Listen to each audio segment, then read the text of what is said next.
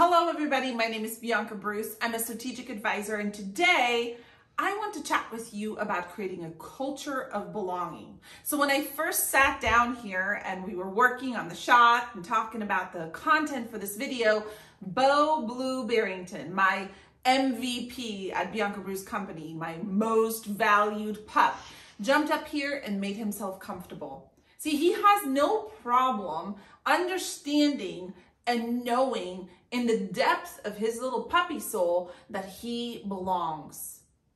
One of the things about belonging that I love so much and fostering a culture of belonging is that if you foster a culture of belonging, it sort of mirrors back to you belonging. So when Bo jumps up and snuggles in and makes himself comfortable because he knows that he belongs, I instantly feel the same. I feel that I belong to him. So it's easy to gloss over that, dismiss it, and say, yep, that's fun to do with a pup. How do you do that with people? In recent studies, looking at global human capital trends, which is a tricky term, and we will cover that some other time.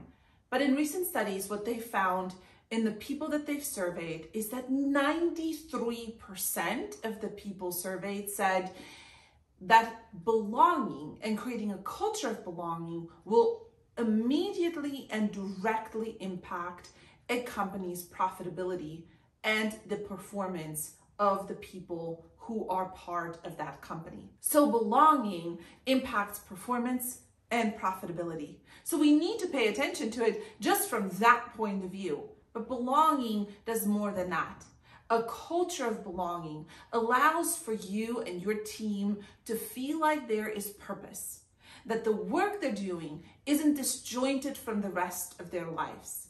We live in a world and in an era in this time where connectivity is something we have with each other 24/7.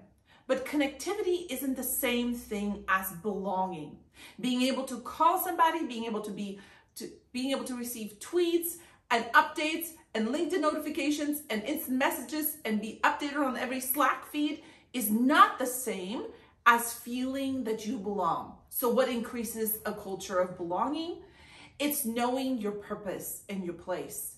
It's, as leaders, paying attention to creating an environment where our team members understand that interconnectivity is the frontier in which we all get better together, serve our customer and consumer more intentionally, and are better aligned in our lives with ourselves and one another. Creating a culture of belonging is where we want to start if we want to impact performance and profitability in our companies in 2022.